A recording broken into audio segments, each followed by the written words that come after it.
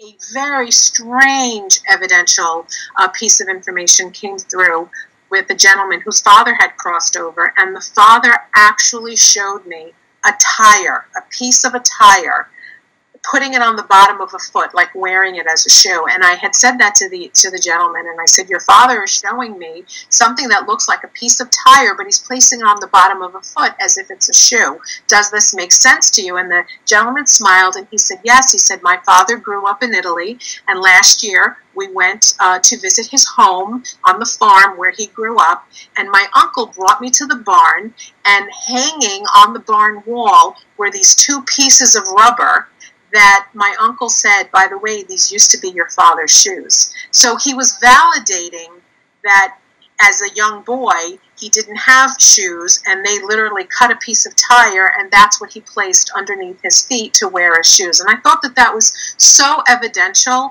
because that was such a great way for the spirit not only to validate the item, but to validate I was there with you. I saw when you saw what it was that I used to wear.